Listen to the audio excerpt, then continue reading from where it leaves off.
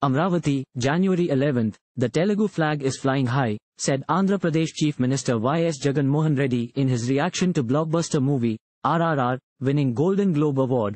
On behalf of the people of Andhra Pradesh, he congratulated music director M.M. Keeravani, director S.S. Rajamouli, actors Junior NTR and Ram Charan and the entire team of RRR on bagging the award for the best original song for Natu Natu. "We are incredibly proud of you," reads a tweet from the Chief Minister's official Twitter handle.